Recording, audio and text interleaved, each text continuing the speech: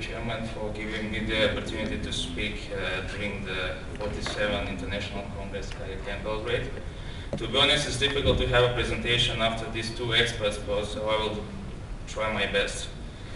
So this presentation today is about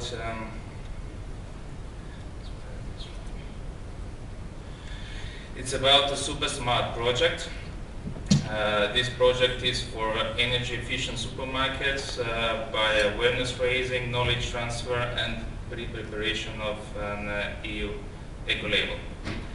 So as I said previously, it's an EU-funded project under Horizon 2020 program. It started February this year. It will last for 36 months and totally 9 partners are involved in this project.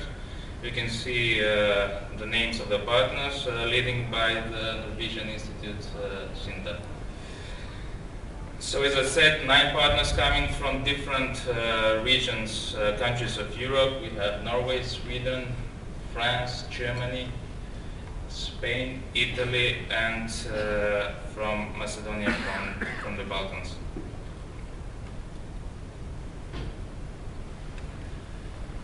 So SUPERSMART is a project to speed up the uptake of energy efficient refrigeration, heating and cooling solutions. So it's focused on the supermarkets in Europe as a region. It should identify and remove non-technical barriers to reduce the energy use of the supermarkets, to lower the environmental footprint of the whole store, increase economical benefits, and also interesting to pre-prepare a draft version of EU eco-label for the supermarkets. So what is the current status of the supermarkets in Europe? We're saying, and we heard yesterday and today, that they are available already energy efficient solutions for refrigeration, heating and cooling. They are based on natural refrigerants, but they are not still widely implemented in large extent in every country or in every region in Europe. So what are these barriers that are preventing these technologies to be more involved? Also, what are the challenges in the European supermarket sector is that first we should avoid the high first cost of the new equipment. And then by that, then we also have to prove that the new equipment will have less energy consumption. Also, we should reduce the overall environmental footprint, and also to find interesting parties that will be interested to be more involved, meaning to supply, design, install, and maintain equipment on natural refrigerants. But I'm saying also in whole Europe, in every country in Europe.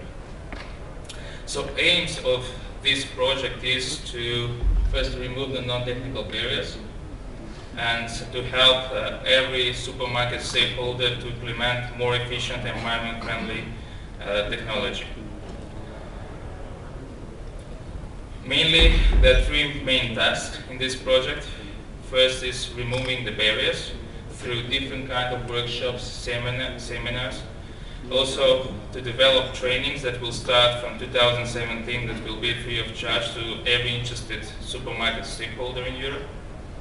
The second task is to support on the development of the EU eco-label. So it means to make a product group proposal, then to develop a certain label criteria, which means we need involvement of different supermarket stakeholders that can actively participate and give contribution to this project. And also the third task is to communicate and disseminate all the information throughout this 3 years project that will be done to be widely available on the market. So first, on the first task, how to remove the non-technological barriers. We do know, of course, that there are certain barriers in Europe, but we didn't know how they impact in different regions of Europe.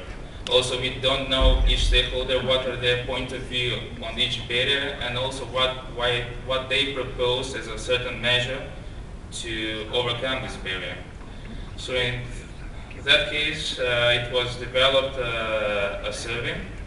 It was launched 18th of April, it lasted for 2 months, and it was translated on 6 different languages.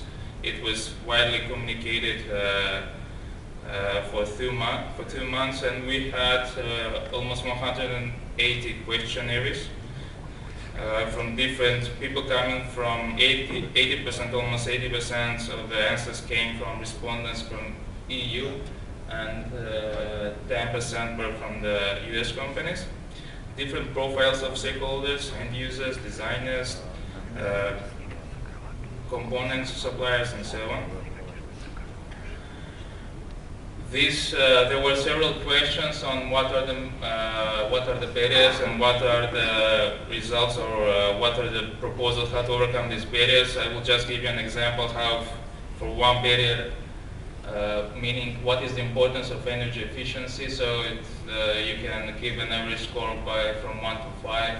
Almost 100%, the top score 5, answered from the food retail and single store owner. Then also you can see the average score of 4 to other profiles of responders, that the importance of energy efficiency is on the top score. Also another question was, what is the accepted payback time for every new investments in energy efficiency? 50% said that up to 3 years, but also 42% answered that up to 6 years is a reasonable payback period for any investments in energy efficiency.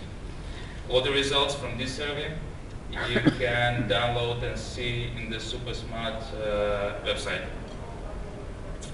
Then these are the short conclusions of this barrier survey that we had, meaning that we should promote awareness of any financial support instruments that there are existing in Europe in order to support energy efficient solution in the supermarket sector. Also, an EU eco-label as an idea was also positively accepted by everybody who filled this questionnaire. Then the second task on developing the draft version of EU eco-label. This eco-label draft version started when this project started. It was 4 months ago. The preliminary report will be finished in 2 months' time, end of January 2017. And as we speak, starting from the beginning of this year, also the criteria development started to progress. The final report should be finished 2018, and also the product group proposal. The end of this project is beginning of 2019. So also regarding this matter, a survey was launched, translated in 6 different languages. We had almost 90 valid questionnaires coming from 19 European countries. You can see here from which sector had most of the participants on this survey. One of the questions was, what do you think we should be involved or included in the scope of the food retail stores, and who should be outside of the scope of the food retail stores that will be concerned under the EU eco-label scheme. So from the left side you see 99% was supermarkets, yes, in the group, convenience store, and so on. From the right side, who should be out is 82% nursing homes, hospital 86%, cafeterias 84%, and so on. Also 89% agreed that this should be used as a definition for what is a food retail store, because they're on the website you can find all sorts of definition what is a food retail store. So this was agreed that it should have at least 50% of the annual turnover to the groceries inside of the store. So on the left side you see who is inside of the product group, and the right side on the screen who is outside of this product group. This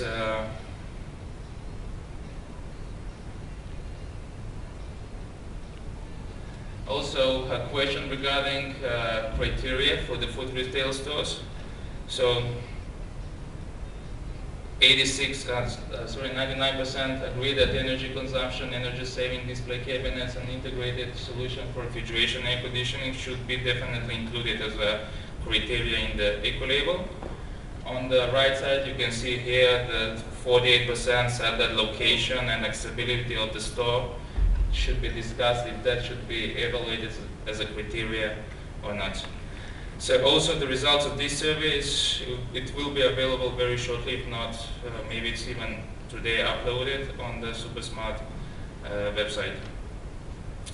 So SuperSmart partners, which I mentioned on the beginning of this presentation, will develop a draft criteria.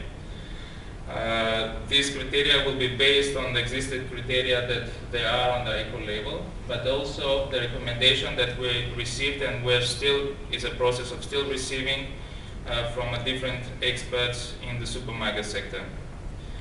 Also, the aim of this development is the criteria for the eco label should be applicable in whole Europe, not just on a certain part of Europe.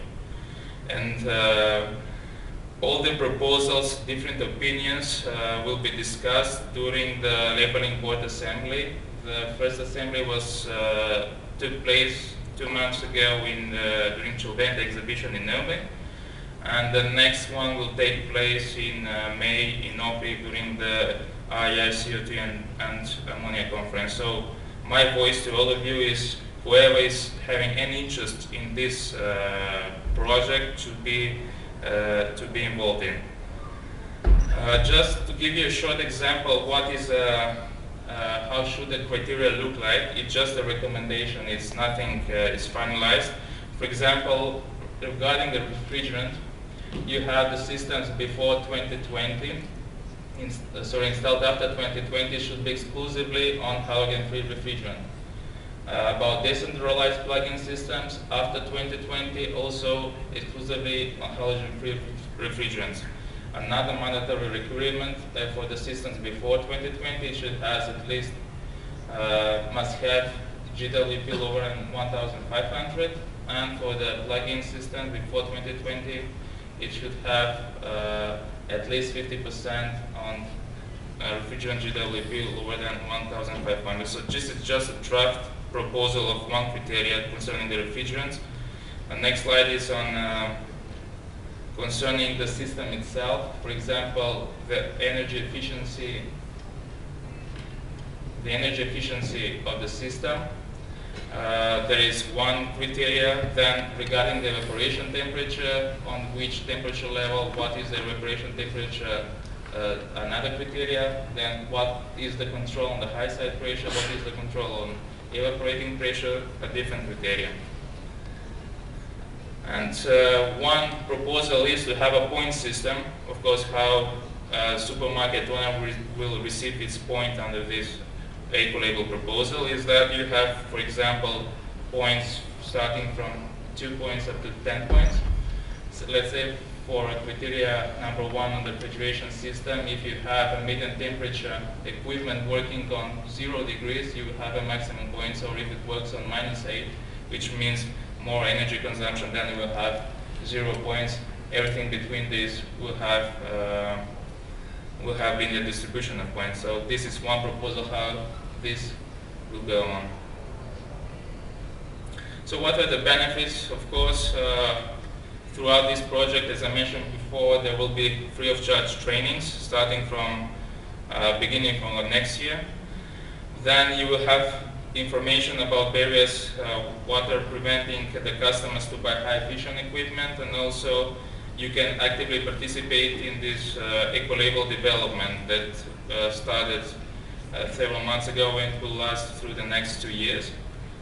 So for the operators, it can be used to train the operators' employees regarding the environmental benefits and economical benefits of these energy efficient systems. And also concerning the EU eco-label, it can be used as an interesting tool to market your business. And end of the day, everything this is saving the cost for the supermarket business. What I would also like at the end to mention that there are very interesting reports. It was very in intense work over the past 6 months. So they are already available, 7 different reports published on the SuperSmart supermarket website. They are free of charge, they are in PDF files. The reports are on different titles. First you have a mapping and segmentation of barriers for the supermarkets, then a report on eco-friendly supermarkets, different report of how to build, a different how to refurbish a supermarket, then a report on computational tools available for supermarket planning, a different report on eco-friendly operation and maintenance, and the last report on what is existing eco-label schemes for food retail stores. So I will point again, they're all in English, so you can download it immediately through the website. This is the website, you see it here on the bottom. So what's next? How you can get involved? It is my voice to you that you can actively visit first the website, see what's coming next. As I said previously, it will be the labeling board in conference in Ohrid in May. Then you can also sign up for the SuperSmart newsletter to keep in touch about every events that are following and to have active participation. This is the official email, so you can sign up here.